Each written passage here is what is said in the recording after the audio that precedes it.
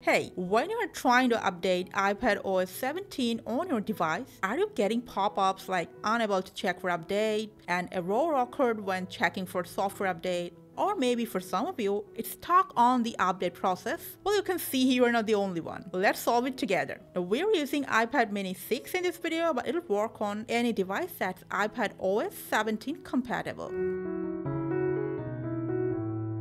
Now first, force quit all these actions and apps on your iPad.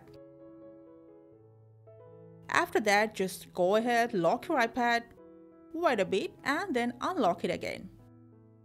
Next, check your internet connection. You can turn it off and on, just refresh it.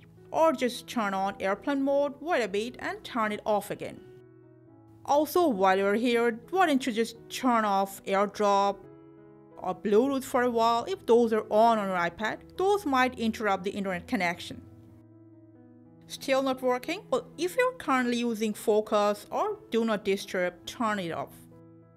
Or maybe you're using lockdown mode? Well, turn it off from Settings to Privacy and Security. From there to lockdown mode and just turn it off. Your iPad might restart after that. After the restart, it's supposed to work, but it's still not working. Make sure your iPad has at least 60% charge, otherwise the update process will definitely get interrupted. Well, if you want, you just plug it in while the update is in process. Now, Wi-Fi and charge is okay, but still not updating?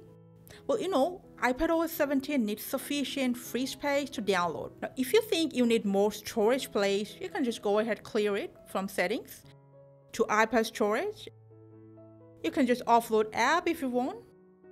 You can just reinstall it later after the update.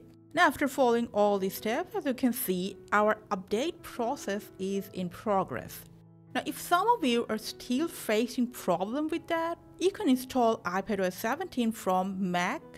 Just connect your iPad to Mac if that's a trusted device and available to you. And you can get the update from there as well. And after that, hopefully the update is finally successful on your iPad. Let us know which step actually solves your problem. Thank you for watching.